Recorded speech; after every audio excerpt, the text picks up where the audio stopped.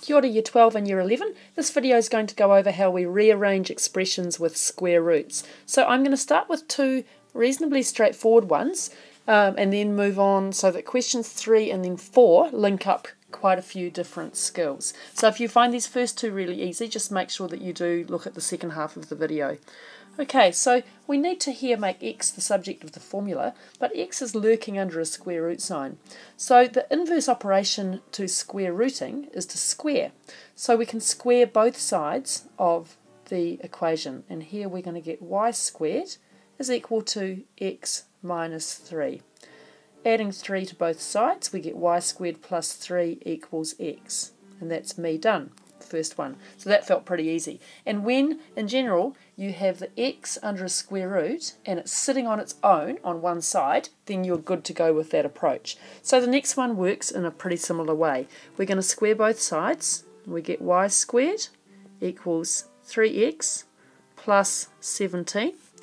Our goal, remember, is to make x the subject. So y squared minus 17 equals 3x.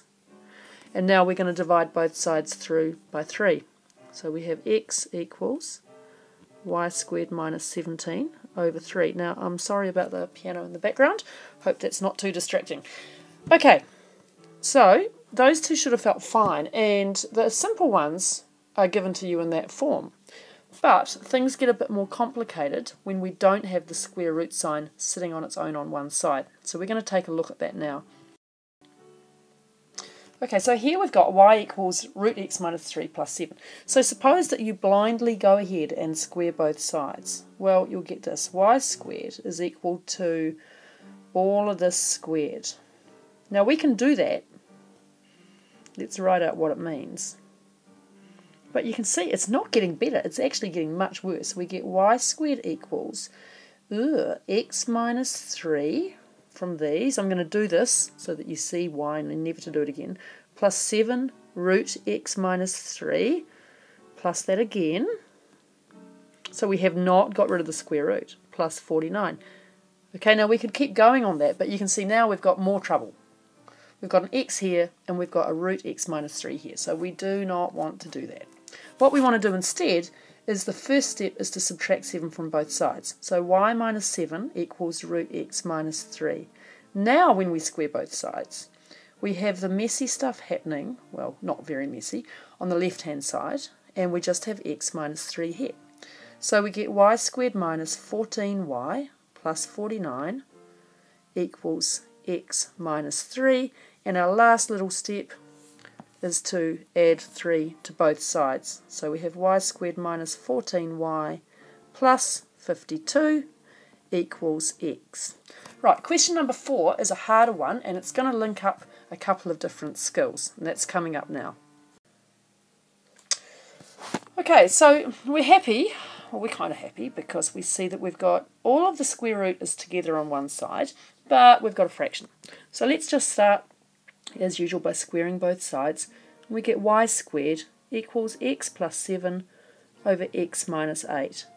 Now this should look really familiar because we learnt how to rearrange expressions where we had what we call rational expressions with x in the numerator and the denominator.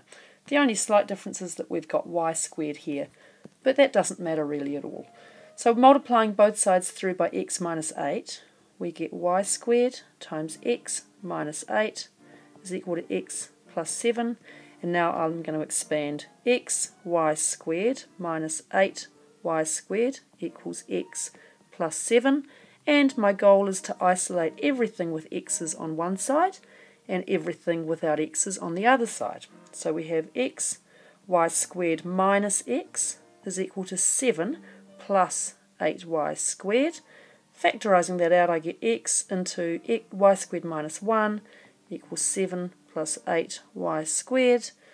And so my final answer is going to be x equals 8y squared plus 7, or the other way around, doesn't matter, over y squared minus 1. So there we go. Now, if you do the theta exercise, which is very nice, there are 12 questions there. The only one that gets even a tiny bit harder than that is the very last one, where you'll see they've got a problem with a 5 root x plus 1 over x minus 1. Now, that doesn't make too much difference. You're just going to divide through by that number first. But have a look at that one and ask me in class if you have trouble with it. Just gets a bit messier.